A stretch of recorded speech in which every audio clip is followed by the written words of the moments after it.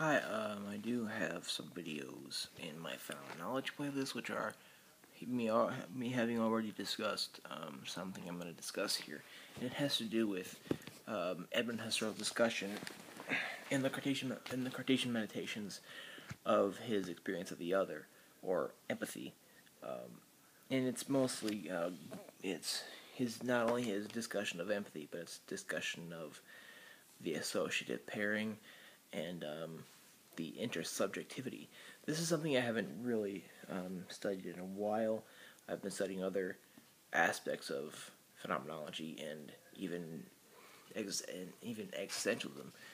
Yeah, but I don't know how long ago. It's been like maybe a year and a half since I made those other phenomenology videos. So I don't know.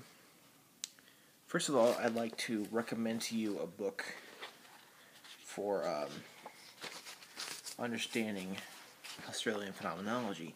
This is an introduction to Husserlian phenomenology by Rudolf Vernet, Iso Kern, and Edward Marbach. This, it has a lot of good things in it. This is just one of many secondary sources of phenomenology that I can recommend to you to help your understanding of it. And I specifically think that among this book, that their discussion and explanation of Husserl's fifth meditation and the Cartesian meditations, their explanation of that is great because it's just a great explanation among many quotes from of Husserl's experience of the other, or Husserl's empathy, and how he discusses the problem of experiencing the other, and I want to go over that here just today. I would like to go over it and discuss it a little bit. First of all, Husserl starts by saying that we have a not primordial, but primordial sphere, or a sphere of oneness. From here on, I'll say sphere of oneness. It's easier. We have a sphere of oneness. We have a sphere of oneness, and we have a monad, which I'll get to here soon. The sphere of oneness is essentially it's where the I is. The I, not the I, but the ego pole, the I, exists. That's where the sphere of oneness is. Everything that is made known to, or everything that the I knows of, is within it. Nothing, nothing alien is. For Husserl, the phenomenological problem of our experience of the other is to discern which explicit and implicit intentional syntheses and motivations, and in motivations the other comes to be manifested within my transcendently apprehended consciousness, to be certified as existing.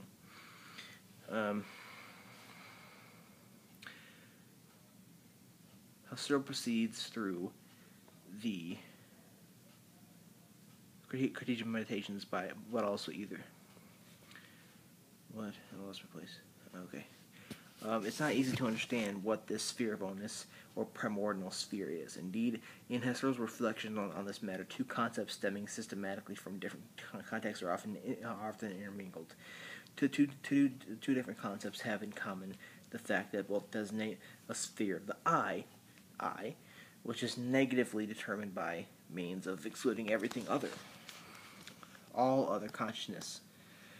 In positive terms, however, Husserl considers the sphere of oneness, or the primordial sphere, in two respects. On the one hand, he takes it to mean the sphere of the most primordial self-givenness imaginable, and primordiality would seem for him to stand initially for primordial originality. The other, understood as alien consciousness, and as the content of this consciousness is not given in such originality. So, we're talking about everything that is self-given to the I. That's the sphere of oneness. And everything that is made self-given to the I.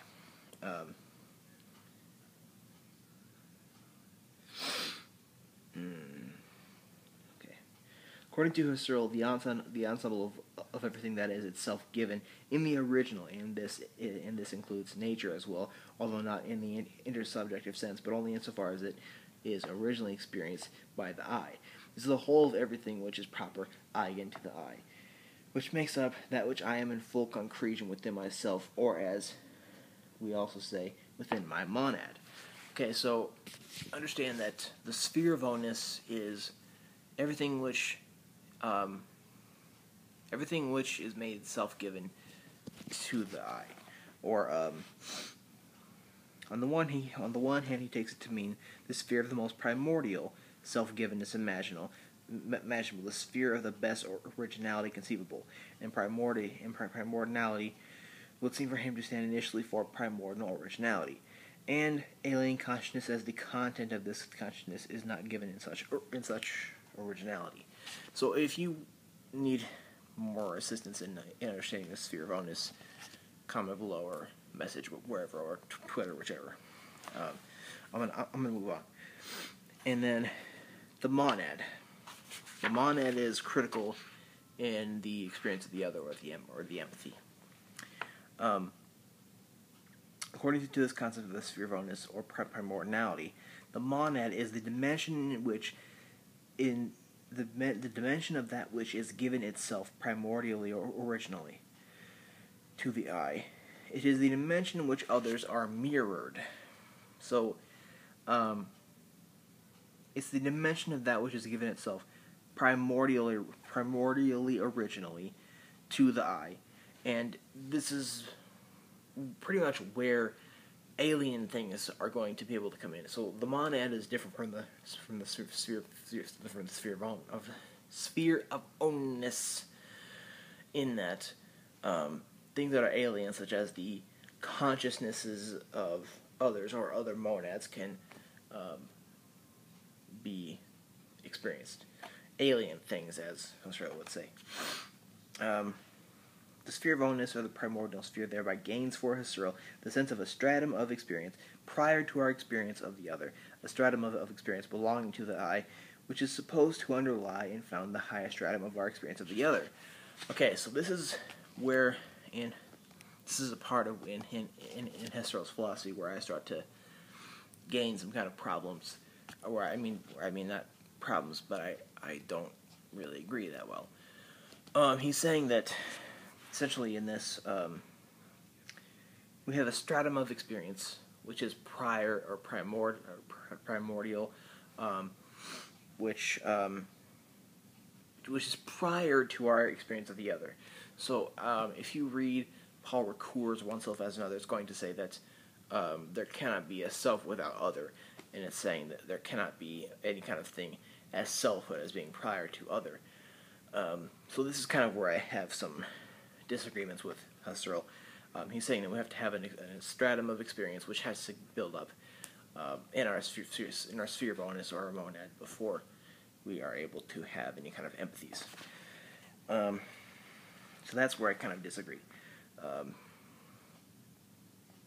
And there is lots of charges here again for him being solipsistic. Husserl kind of has that a lot. He gets charged of solipsism.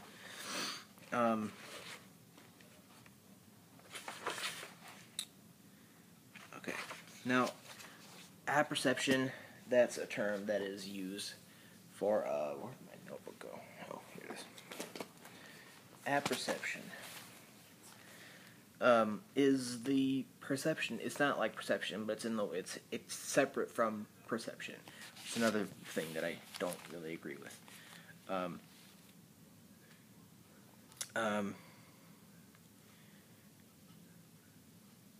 And I guess I don't entirely agree with having a sphere of oneness where the whole of everything proper to the I is. That I don't. I mean, I guess having a primordial sphere is not entirely what I agree with either. And having the sphere of oneness and the monad be separate. The monad where we have original self-giveness, and where others can be mirrored. Second, next we have this association by pairing. First of all, on empathy, if you'll find in Husserl as well as Werner Marx, you'll hear about this fact that you will see in them as a consciousness and a subjectivity, not a subjectivity talking about entities, but seeing me as an I subjectivity, and you as an I subjectivity. Me seeing in you as subjectivity, which is not my own. Me seeing some things in common with you, seeing you and seeing some things that are in common with me. That kind of is some Husserlian essentialism right there. But then through this kind of noticing of things that we have in common, or that's noticing that that you are a subjectivity which is different from my own subjectivity, we get this kind of empathy or experience of the other, and we can get this association by pairing, and having that happen enough, we can and we can get larger things happening. And Husserl in the Cartesian Meditations does discuss the idea of there along with. That is something that's really good to study. I think it's good to read the Cartesian Meditations and learn about the there along with. If we're gonna start talking like that, I'd prefer to use Heidegger's. But the idea of there along with, that's just another one of those. It's another one of those beings that Heidegger and Sartre kind of use, but Husserl has used those before, and there along with is a great example. So essentially, we have what is called a intermonadic community, where within my monad, everything that is self given to me, I can see other subjectivities that are not my own, and have this kind of empathy. Now I could go into way detail.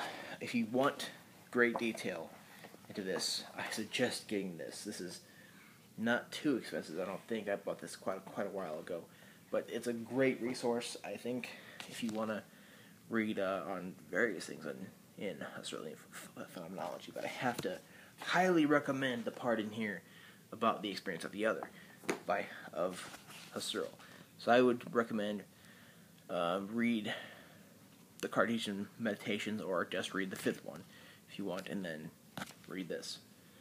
Okay, so I guess I have a lot of problems with this idea of the experience of the other. I would lean more towards Heidegger's and Werner Marx's idea. Marx doesn't use such ideas like Marx doesn't use a primordial sphere. He doesn't use the self being prior to other, so much. But let me know what you think, and if you want me to do more videos on Marx or Werner Marx or Husserl, let me know, because I'm interested in this and I want to talk about it, obviously.